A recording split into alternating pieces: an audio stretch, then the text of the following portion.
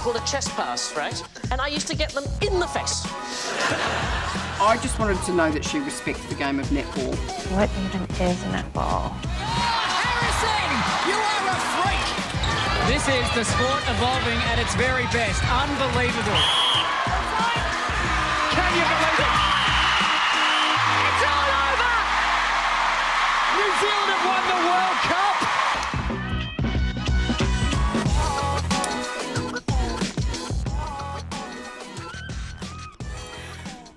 Nau mai ki te hōtaka o te poi tarawhiti Kiwi. I'm Bridget Tunnicliffe.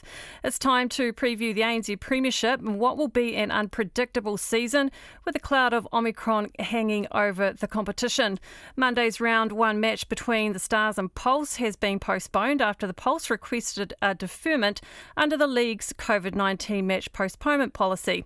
Sunday's other round one matches remain scheduled to be played at this stage, with the Magic hosting the Mystics and Tactics taking on the Southern Steel. To help me preview the season, I'm joined by former Silver Ferns coach Yvonne Willering and Hong Kong coach and assistant New Zealand men's coach Dion Te Whetu. Kia ora. So, Dion, who's going to win? No, jokes. I'll get to your top three at the end. Gee, thanks. Yeah. Actually, first, what did you guys make of the Silver Ferns performance at the Quad Series? Yvonne, what did it highlight to you about what New Zealand needs to do? Yeah, I mean, I think we all were pretty disappointed, and not just because we didn't win it, but just also in the way that we certainly played some of the games, and also we were exposed. I mean, and particularly by Australia. And I think what it did, it highlighted the gap between the ANZ competition and the Silver Ferns. And this year, I know it's with COVID as well, but the ANZ has to be of better quality because that is our lead-in into the Commonwealth Games. So in that respect, Mike Foster, Donna Wilkins, Deb Fuller and myself, what we're doing at the moment, we're going around the countryside and we're seeing ANZ teams twice during the year. I guess it provides a different voice, but we're also just doing skill sessions with them, and certainly with me, it's about the defence work. And it's in part, my main aim really is to reduce that penalty count. I mean, if you have a look at the games last year, over 100 penalties a game in some of the games, you know, and you can't have defence players standing beside a player. So it's got to be about taking clean intercepts, and it's also got to be about consistency and performance. So if we can provide any support to the ANZ coaches, then that's what we're going to do. Are you talking about high penalty count at the Silver Ferns level? No, this was throughout the ANZ. Right.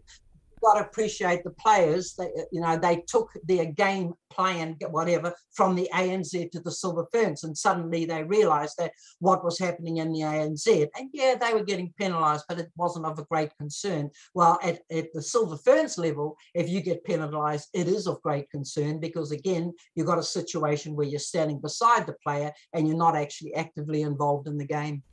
Does Nolene say to you, Yvonne, I'd like you to work on this with them, or do you kind of have free rein?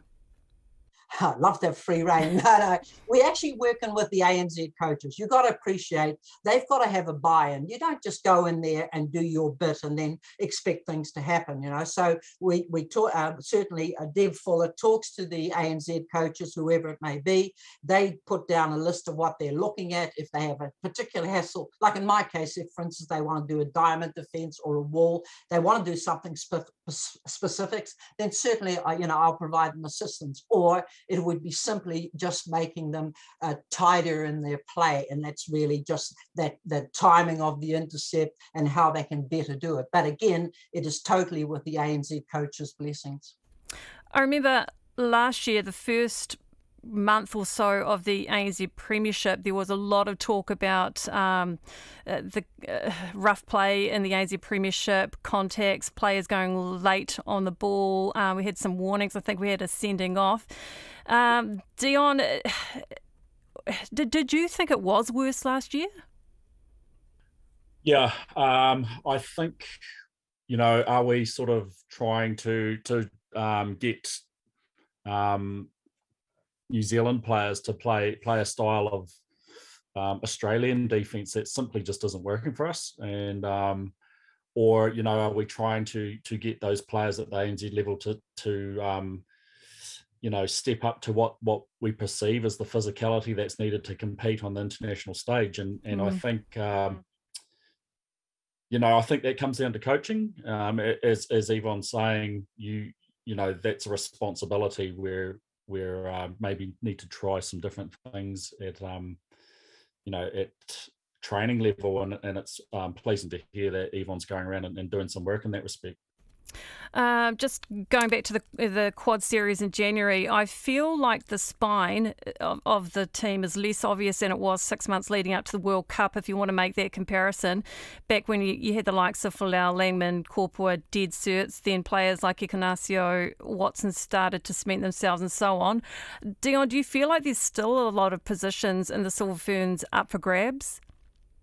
Short answer is yes. I mean, those names you mentioned before, that's quite a chunk to take out of a team. And I do, I would really like to see Kimi Orapoi back in the Ferns. I'm not sure how she can go about doing that, but I would love to see her back in there. I think defensively and offensively, she was probably a spark that we were missing in that midcourt. But there's definitely positions that need to be solidified, and probably goal attack's one of the big ones. Even Gina Crampton, the captain, she gets benched sometimes. Yvonne, I don't know if that's a worry, or does that just say that there's not a lot separating players in the squad now? Yeah, I think certainly in the quad series, like Dame Nolan, I think she took some players just to see how they would go, under a certain pressure. And like Dion, you're talking about Kimi Poi. Yeah, I mean, she came on in one game for the Silver Ferns, and boy, did she make a difference just by her just sheer energy and enthusiasm. So yeah, they need to have some different combinations, certainly. And midcourt is a problem. And I think that if you have a look at it, even like from a centre pass off, we struggled at times. And if that ball doesn't go into your shooters with a lot of confidence, again, then also your shooting sets are going to go down. So that is something certainly that they have to look at. And I think they have to look at that during the ANZ. And that's why it has to be of a good quality, because, we need to see their players at their best. Okay, let's have a look at the ANZ Premiership. The two sides that finished at the bottom of the ladder last year made the most radical changes to their sides in the off-season. The Pulse and Magic made 5 changes each. Very few points separated the 4 other teams last year. Those sides have relatively stable lineups. That would suggest we're in for a very tight competition, but in the words of Mystics coach Helene Wilson, it will take more than a top 7 to get through this particular season. Teams will have to dig deep into their player pool. So analysing the teams comes with a bit of grain of salt, but we'll start with the Northern Mystics. They've retained the bulk of their squad and regained the defensive services of Phoenix Karaka and Michaela Sokolic-Beatson. Yvonne, are the Mystics in a good position to defend their title? Yeah, and I agree with Helene. It's still going to be a situation. You can't rely on a main 7. Who knows what COVID's going to bring? And, teams are not always going to be at full strength. But you look at Mystics on paper, and absolutely they have to be well up there, near the top or at the top. Karaka, Sokolic-Beatson, and Fitzpatrick, and you mentioned that. I mean, what a great defensive combination, and you can flick them around. Midcourt, you've got Tuiava, Earl, Ione, and you've got Nweki, Vui, and Faulkner. Now, I'd like to see that combination of Nweki and Vui. Vui should have taken the court more, I thought, for Mystics last year, and now she's got an opportunity to do so. So, yeah, pretty excited with that team. Tremendous amount of experience in that team. So, yeah, the expectation is they will do well, but they will see this as a new challenge. Yeah, and Dion, as Yvonne was saying, having Vui will obviously get a lot more court time this year, and she's not afraid to go to the post. That could be quite important for the Mystics to avoid becoming predictable and relying too much on Wiki. Yeah, I like that. I really, really like that in her game, actually. And I think that we should be encouraging all goal attacks, no matter who the shooter is, to go to the post.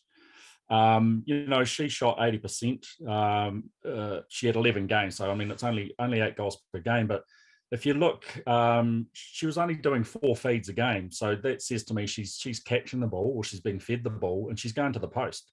She's not dishing off to Grace, even though we'd all love to be able to dish off to someone like Grace. 96% of pass receives for the year, and she's versatile. She can play shoot, wing attack, goal attack, so she has a good understanding of the ball coming down the court, and what the entry into the goal circle is like. And I think that shows in her game. And I think she'll be quite comfortable, another season under her belt this year, going into that role. Yeah. But also, Dion, don't you think that having a Vui in there, and she is prepared to shoot, it means that the defenders of the other team are going to give Nweki a little bit of a break, because it won't be 2-on-1 defense, because they're going to have to mark Vui, because if they don't, she will shoot them. That's exactly right. And I think Grace will be thankful for that, and so we can all appreciate she does take a bit of a hiding when she gets left a lot with 2 on her. So I think if Vui is shooting well throughout the season, man, what a tough prospect for opposing teams. The other Auckland side, the Stars, finished 4th last year. Since their inception, the Stars have changed their squad up a lot each year, but this time they've just had the two changes to the squad. I think that puts them in a good position to build on the promise they showed in the first half of last season. Dion, if the Stars are playing close to their full potential, are they serious contenders? Yeah, look, I do think they are. They've got some, I think their problem is, if you're looking around that shooting circle, how much pressure can Maya shoulder again this year? Hume shot 74% and Malisala shot 79% last year. But like we were saying about Vui, they need to come in and just go to the post.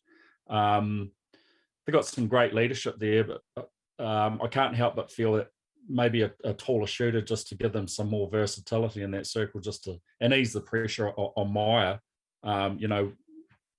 would have been probably not a bad recruit. I feel like Jamie Hume, though, she did step up. She wasn't afraid to go to the post. Yes, she didn't have really high accuracy, but Wilson really struggled with her shooting accuracy last year, and Hume wasn't phased when she missed. She just kept going. But Yvonne, you don't want to put too much pressure on the one player, but the Stars really, they need Wilson to have a good year. Absolutely, and they do put a lot of pressure on her. But also part of that is the responsibility of the mid-court. It's also how the shooters are being fed. Now, Wilson on many occasions actually came out of the circle and also started playing a little bit more as a wing attack before she went in there. So, sometimes you think, is it fitness? But not really, because certainly when she got to the Ferns, her accuracy did improve somewhat. But yeah, you still are not that comfortable on the shooting stats of those 3 shooters that have just been named. Certainly defensively, I think that they're pretty strong. Notice again, Harrison's back. So, that's interesting, teaming up with Timu, and Johnson's going to be there. Johnson, and that's Kayla Cullen in the past. She is not just a good defender, she's a real tough defender, probably suits more to a one-on-one defense rather than space marking. I'd like to see that change slightly. But what I do like about her is she is prepared to take that ball through on attack and even feed the shooters if they happen to be on. So, yeah, they need to play as a team, though, to have any chance, of taking it out. But obviously, the competition hasn't even started yet. Yeah. Johnson getting the Silver Ferns recall saw a lot of court time in January in the Quad Series, having not played any domestic netball for 2 years. That was quite incredible. Given that we won't have Jane Watson and Katrina Rore won't be available for the Com Games, Yvonne, how important could Kayla be to the Silver Ferns plans? Yeah, I was actually surprised that the media didn't make more of that, really, because Yeah, I thought it was a gamble taking Johnson there because, like you just said, she really hadn't played. And so there was a lack of, now, not necessarily lack of fitness, but certainly lack of court fitness. And the actual court fitness is different than just like being fitness tested. So it is different. And there were times when that was evident, and that's why she didn't always play full games. But certainly that I thought that she actually had some good games there. And I can just see her getting better and better. But again, needs to change up because in the past, like a few years ago, and I know it's a few years ago, but she was quite penalised quite heavily, particularly like when she played goal defence, wing defence. Wing defence being penalised probably isn't quite as bad as being penalised as a goal defence because, you're giving away a goal in that circle. So, I'm going to be interested to see her progression because I know that, if she's playing well, she's going to be included in the Ferns. Yeah. Right, to the Magic, wooden spooners for the past 2 years. The Magic signed some big names in the off-season, picking up former Silver Ferns, Amelia Ignacio and Katrina Rore, also pole stalwart Claire Kirsten and shooter Bailey Mez. Rore has announced she's expecting her second child. It's to be confirmed whether she'll take the court over the first few rounds. Ignacio is on the comeback trail after having her second child. She'll be eased in with limited minutes for the first few rounds. Kiana Williams will miss the first few weeks due to a back injury. So, Yvonne, the first few weeks, at least at the Magic, will have a completely new attacking end. What do you make of it? Yeah, when I read the team on paper, I was pretty excited and I was really looking forward to the first game because it's Magic Mystics, isn't it? But now you've got all these injuries. So, the only good thing about it is that these teams are going to play each other 3 times. And we've seen in past years, you can still have like 3 or 4 losses and still come through at the end. So, I guess it's a situation, when are they going to come together and as a full team? Because as a full team, they're going to be right up there, I believe. And initially I would have picked them to be in the top 3 with the lineup that they had initially had. Yeah. Dion, is this a really great opportunity for Bailey Mez to have a big season? She could play a big role for this team? Yeah, absolutely. She's experienced. She's been to the very highs of netball, and she's also experienced the dark side of netball. And I think that she, for me, at goal attack, I just remember when she would play against 2 of the best ranked Australian circle defenders, and she'd burn them. So that I'd love to see her out there having a big year this year at goal attack, but hopefully she can get that injury cleared up. Yeah, my concern still is though her stats. And they, I was going to say they haven't been the greatest, but also she hasn't been prepared to take the shots. Now you can say that's because she was a feeder to Nweki in the Mystics, and it's going to be interesting to see whether that's going to be exactly the same when she's in combination with Ignacio. I don't believe it's that way. I think that you'll find with Ignacio, she will be able to take shots, and I would like to see her take the shots. Some people have said play her at wing attack because she's a good feeder. I've seen her at wing attack, and maybe she was thrown into the position, but I think she still believes she is a goal attack. I think Mez had some of her best career moments at goal shoot. She can really go full stretch there, pulling in those high balls, and her agility to be able to land in a slither of space on the baseline.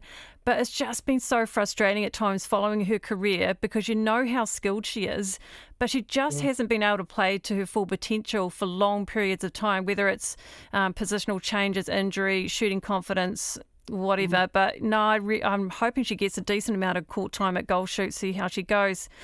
Actually, I'd forgotten that about the goal shoot, and you're right. Yeah. There as well. 2015 World Cup. Yeah, and we keep looking at her, and she's a great athlete, and she is. She's hard to defend. What I also like about her game is that she does defense work. Yeah. Sometimes she contacts, but that can be tidied up. So, actually, it would be really interesting to see her play goal shooter with Ignacio in front of her. Yeah. And Ignacio has said she wants to get back into the Ferns and wants to go to the Commonwealth Games, and I'm sure barring injury she will do that. So I feel like whenever we have a conversation about the Silver Ferns now, a lot of it is our hopes are pinned on Ignacio. It's not ideal, is it, Yvonne? It's true, though. It's true. Yeah. Because and we're all saying it. And I go to, and ask Dame Knowles as well, is she relying on that, and she obviously denies it and so she should deny that.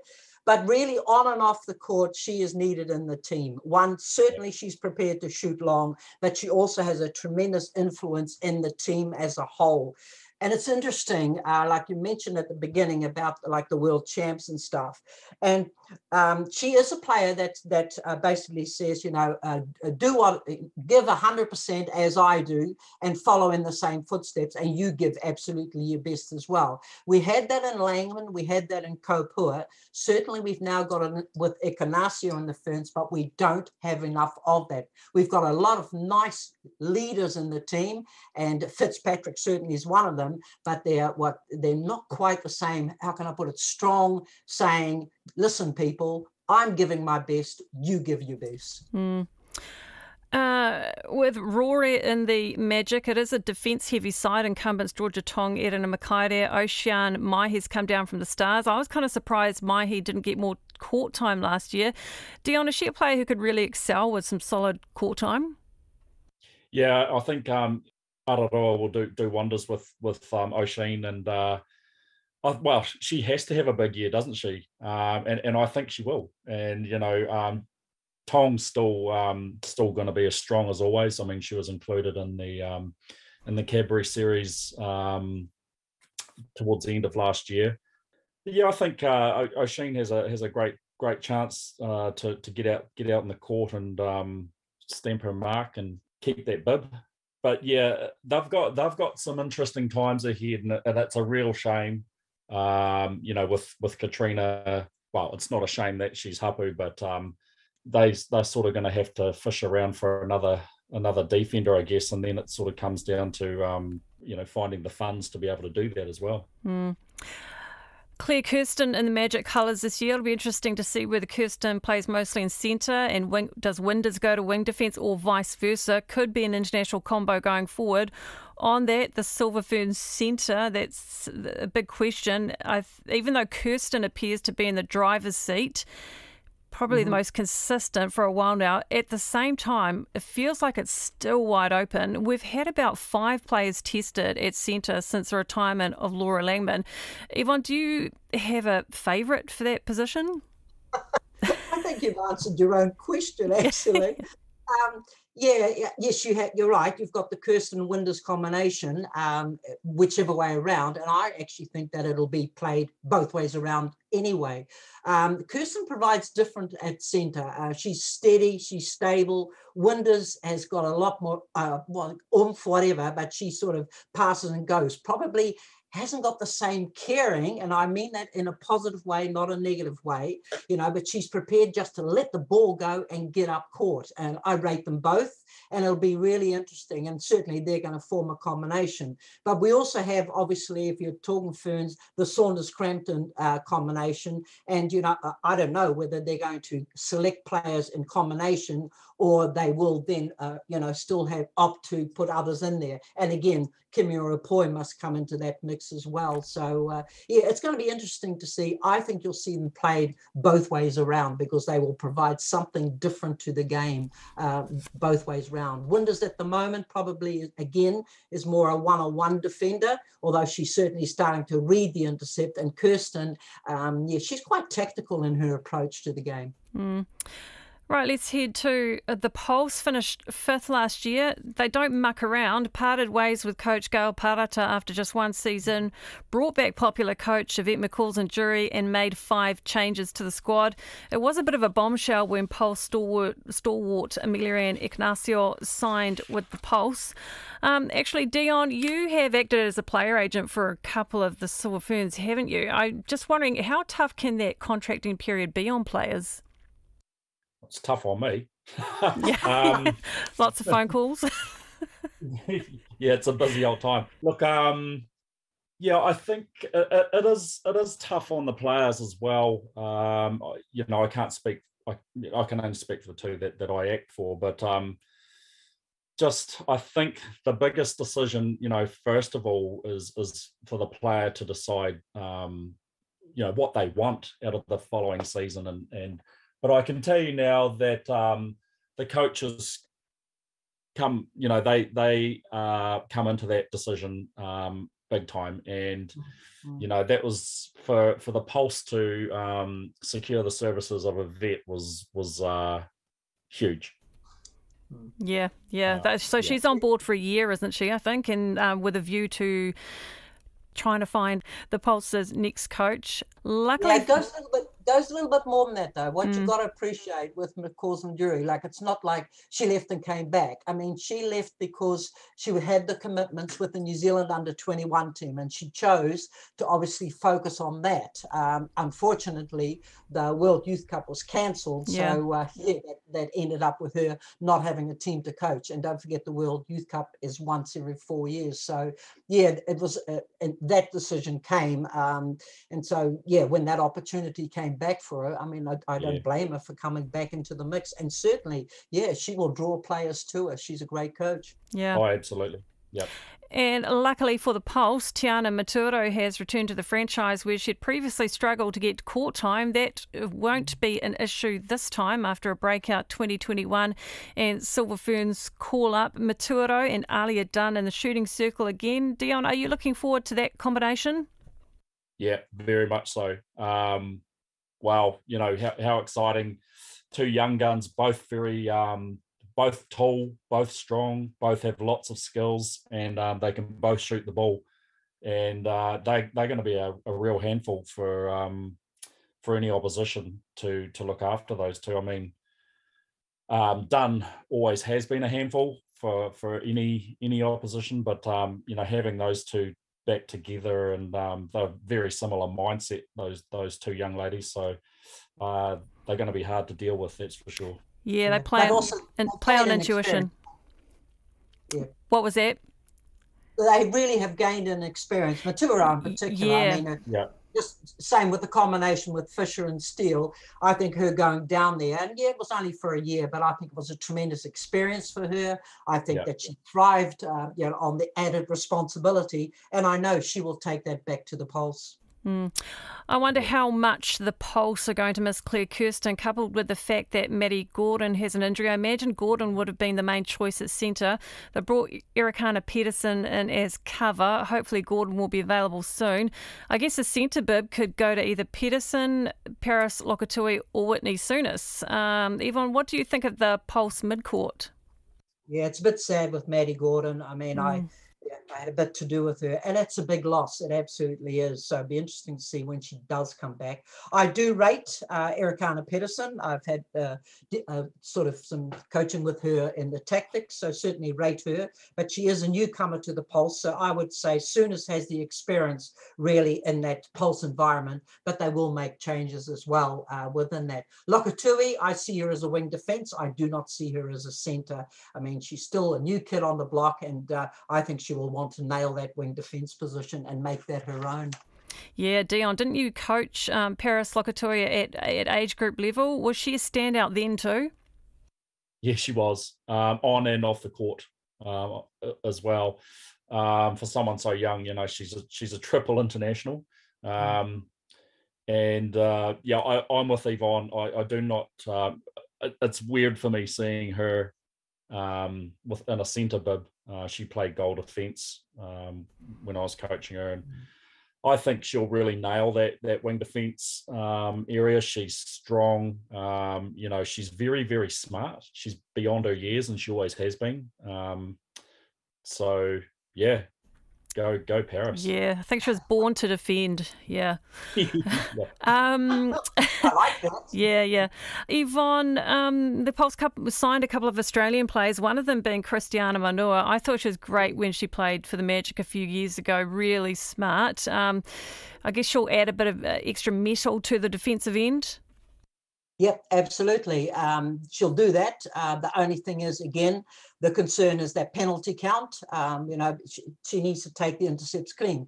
Like you said, she does read play well. So the last thing you want is her standing beside a player, an attacking player. So yeah, I'm looking forward to seeing how she works in with Kelly Jury. And Jury, I think it's interesting. When she plays goal defense, she actually hunts for intercepts. So both of them will then go hunting for intercepts. And I see that combination just growing with time. Okay, let's go to the Tactics. Runners up last year. They'll obviously miss Jane Watson, just as the Silver Ferns have missed her. Defender Karen Berger, who had a superb 2021 domestic season, will pair up with either Kate Lloyd or Clara Nawai. To me, it feels like the Tactics are missing a piece looking at the overall squad. Yvonne, I feel like they've been lacking a genuine third shooting option to provide backup to Ali Bird and Tapia Selby-Rickett. Yeah, they're sort of, well, last year they were sort of there and then they weren't they? And then they did become predictable. And like the shooters you just mentioned, you got Bird and Selby-Ricketts. What you see is what you get with them. Bird still prefers to shoot close, although I've seen her take some beautiful long shots as well. They certainly have added 2 additional shooters to the mix, but again, they're young, they're inexperienced, so it'll be interesting to see what happens. But hopefully they will add something different to it.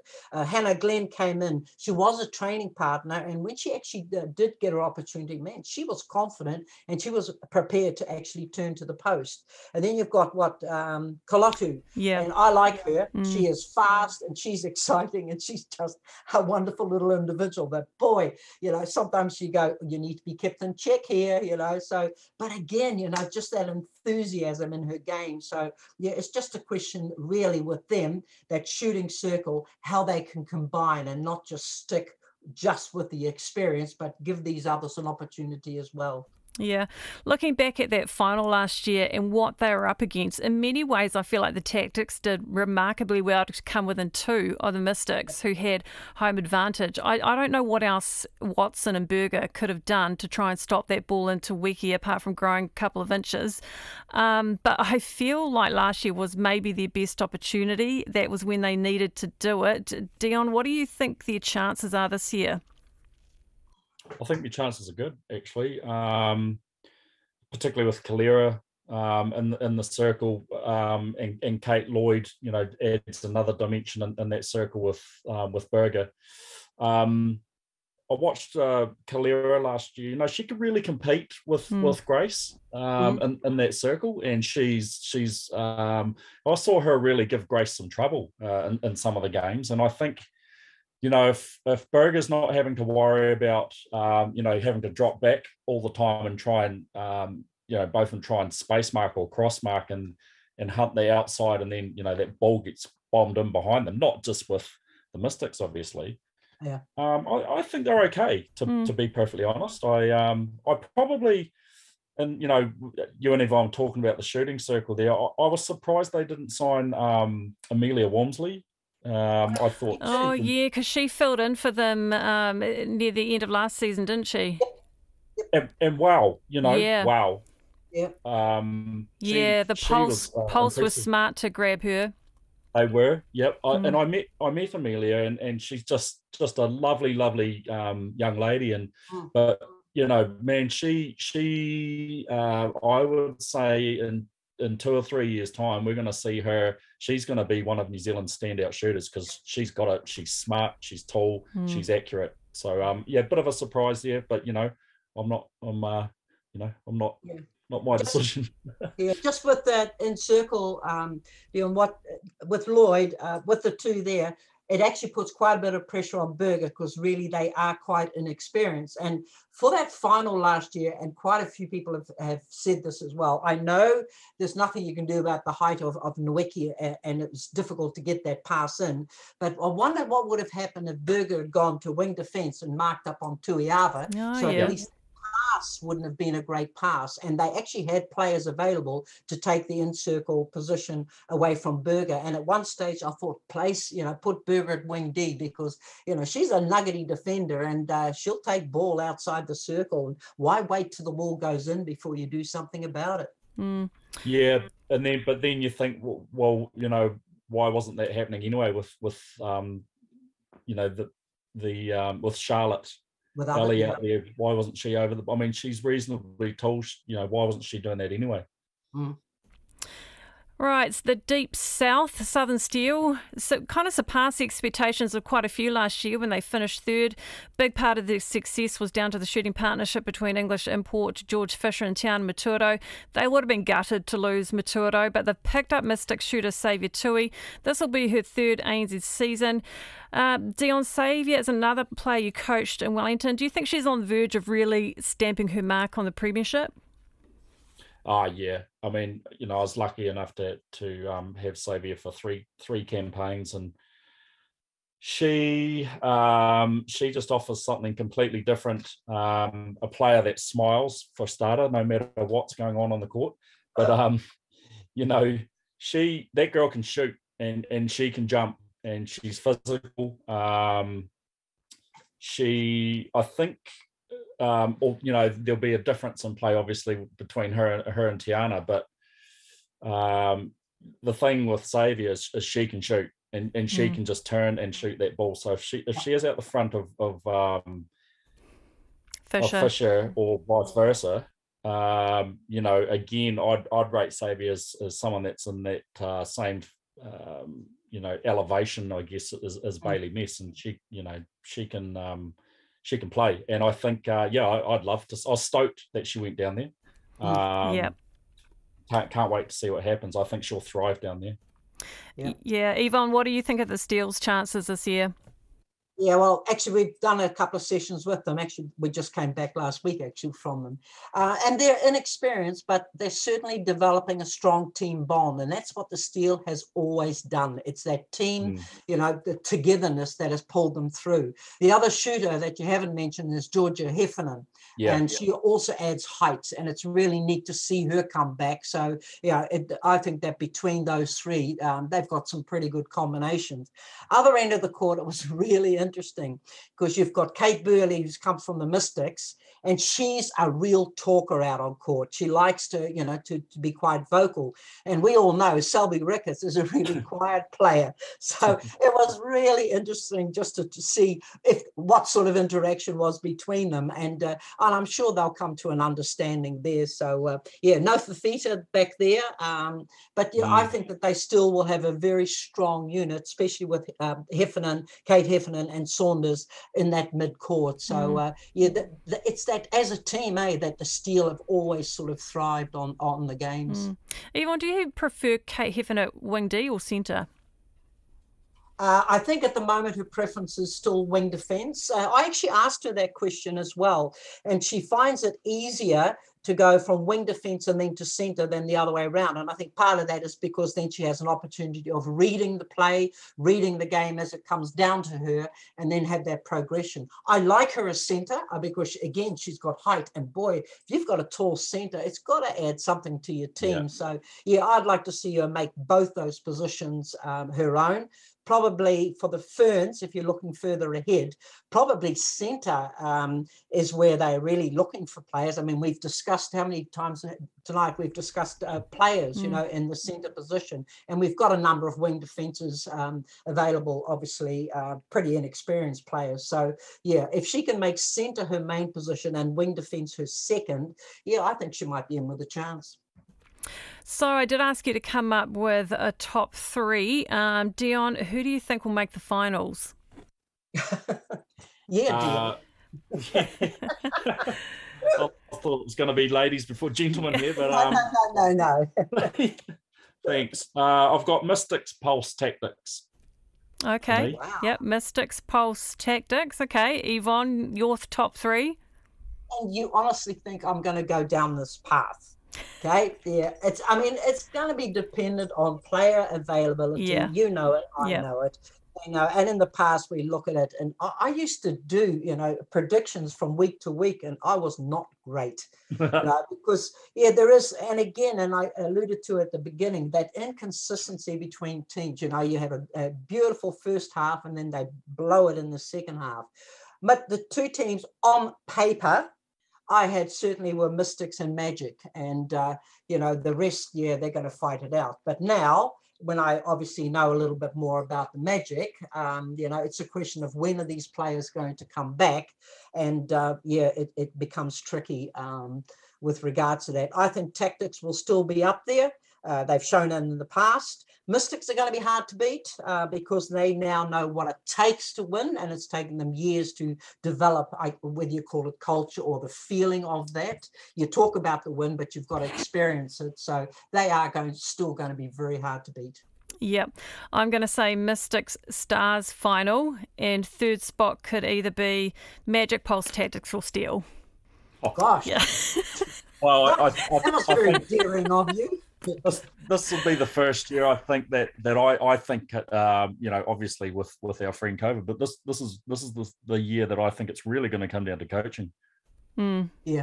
Yeah, it's important, eh? I mean, and we've said that there's limited preparation now going into Commonwealth Games. There's also some double headers, which are going to be interesting to see how players handle that. We're playing 2 days in a row, and I think it happens on a couple of occasions with teams.